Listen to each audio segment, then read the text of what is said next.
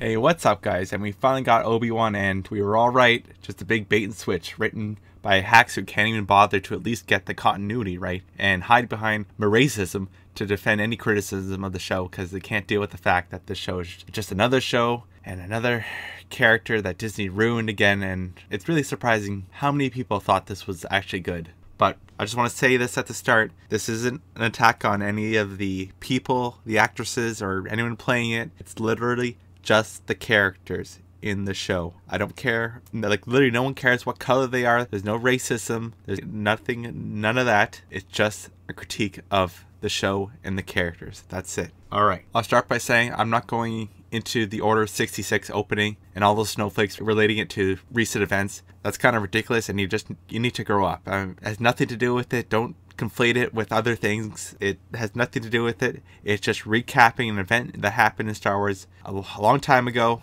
So let's just get over it. So this follows Obi-Wan, who's been living in a cave for like 10 years now. And when I first heard about this show, I first thought, why the hell would they pick a time where he's just sitting in a cave for like 20 years? It doesn't seem like there'd be much you can do with that. Well, we know why now. Because it's the perfect time to inject some new diversity characters and make Layla even a stronger, more powerful woman character by making her a little shit. Yeah, because, you know, that's what everyone likes. Anyways, so he's been working at this meat packing plant when some random Jedi apprentice appears, and he somehow tracks him down in the middle of nowhere because reasons. But this also brings the new Inquisitors that they, I guess, have been tracking all the Jedi around, and that makes sense because that was what was going on in the Rebel time show, so that kind of makes sense. And I was happy to see them bring the Grand Inquisitor back because he was, out of a lot of the antagonists in Star Wars, the Grand Inquisitor from Rebels was a really good antagonist to the show, and they did a good job getting the look of them.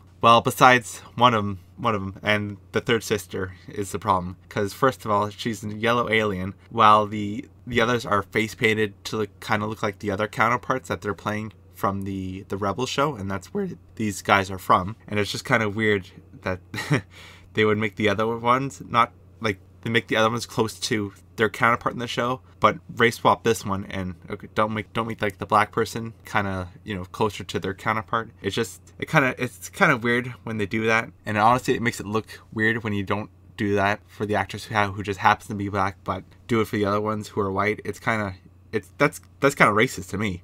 And they make it very like manic and obsessive watching Obi-Wan for some reason. While this really wasn't explained. Oh, and how insubordinate she is. This wouldn't be tolerated by Grandy. He would just slice her down right there. And then we get some weird scenes of Obi-Wan watching Luke and doing drive-by drop-off toy deliveries and telling Owen that he needs to start training him. Like, pretty sure Obi-Wan didn't want to train him the whole time. So, like, didn't you watch The New Hope at all? Because he said that he didn't really want to train Luke. So in the first 20 minutes, we race swap the Inquisitor. Obi-Wan sent a Jedi to die, and we broke the continuity of the show. Huh.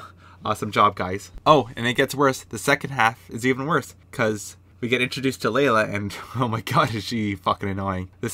She is so bad. She's the smartest one in the room, can read everyone, has a quippy clap back to everything, and she's apparently an Olympic runner as well, because during the capture scene it took all three stooges trying to get her, and it looked ridiculous. Like, there were these guys just tripping over each other trying to get her, and of course she's the only person, and of course the only person they can call is Obi-Wan. Like, can't you just hire a bunch of bounty hunters?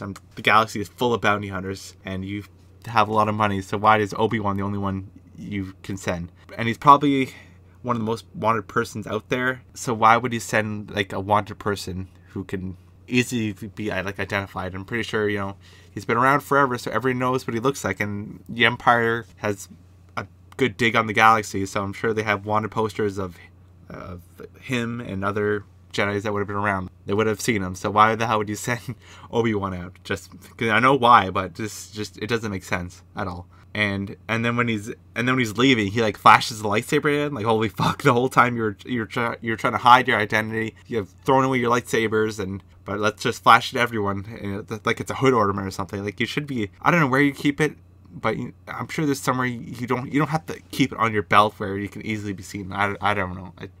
I know it's for us, but functionally it's stupid. I'll move on to the second part of the episode. The second episode was just Obi-Wan looking and trying to rescue Layla on some crime planet city, and they didn't miss a beat to mess it up even more, because once he finds Layla, it is revealed that this is a third sister plan the whole time, and she's figured out that Layla is connected to Obi Wan because of some archives that there were just around somewhere that no one happened to see for 10 plus years. I don't know how that makes sense at all. Literally the flimsiest goose I've ever seen. And if you don't think that the chase scene was good the first time around, we got another one with Obi-Wan chasing this Oompa Loompa around and him fumbling around like a 9-year-old man. It was just embarrassing to see this again. And on top of that, we have Disney Inquisitor brooding on top of the tower like Batman during the chase scene. And we get this 1 minute of her like parkouring around there, I guess trying to get there, but she never makes it there. So it just seemed like a whole waste of like a minute of watching her just do flips and twists and all that. It's just like, why have that? And then we get her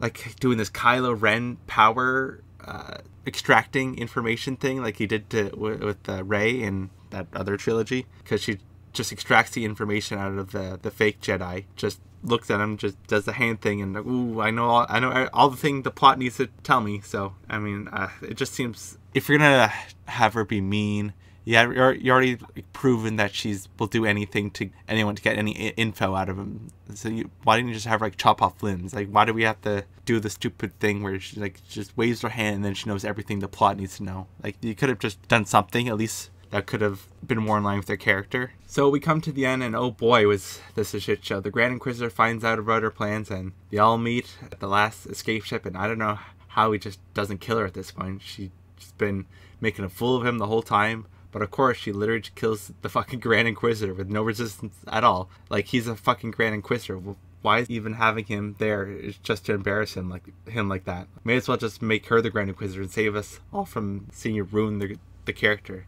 It was just really weird, like kind of just even like anticlimactic. Like, you know, he was supposed to be this great antagonist for most of the series, and he gets chopped in half. And like at 100 minutes, and he's gone. He's supposed to be the cunning Grand Inquisitor, and he should have been able to like stop that or something. Like, I would have been fine with like the betrayal and what she was doing, but like I don't know. I was just turned off as soon as she chopped him in half or whatever, she stabbed him.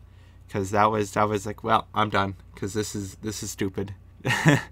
We have like a subordinate just instantly killing the Grand Inquisitor. All right, I'm pretty sure he's a Grand Inquisitor for a reason, not just because he looks cool. So it looks like we were right from the first trailer. This is the Layla show, and Obi-Wan just carting her around, and him just being a background character in his own show, and like all these other Disney shows they keep pushing out. But I don't think anyone was expecting to see the Grand Inquisitor getting cucked like that. And they ruined a perfectly good antagonist. That would have been awesome to see for this angry black woman who can do it all better. But what else are we expecting? And again, I just want to say at the end, I'm not attacking any of the actresses or anyone else. This is just a critique of the show and the characters, because Disney keeps doing this. They'll parade around old characters that everybody grew up with and like, and they'll just have them being being carted around by these other new characters or older characters that they just want to prop up for the sake of, I don't know, diversity. I really don't know why they keep doing this. They have a lot of easy home runs they can easily be doing, but instead we're doing this trash. There's a lot of good Star Wars stuff out there that they can easily do, but instead we're doing this. I just don't get it.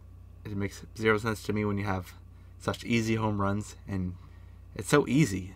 Like, a lot of it's even written for you. You can just adapt it, and you change some things here and there, and it's easy stuff. I just don't get it. You bought an IP with so much lore and fan fictions. There's just so much to choose from, and yet we're doing this trash. And I don't know. It just would have been better to have Obi-Wan in a time period, even like an earlier one. I know you probably couldn't get Liam to come back. I know he said he wouldn't come back at all, unless it's a movie, because he won't come to the small screen, because I don't know, he's too big for that. Like, Liam, you're like 100. You're take what you can get, dude. But I guess when people keep giving him those action movies to just roll around in, whatever. But they can get someone else to play Obi-Wan. It would have been cool to see, like, him doing a bunch of little adventures of him getting better as an apprentice and all that. They could have had a lot of fun stuff there. Could have been like Mandalorian, and just have self-contained small adventures in each episode or something like that, and have an overarching one.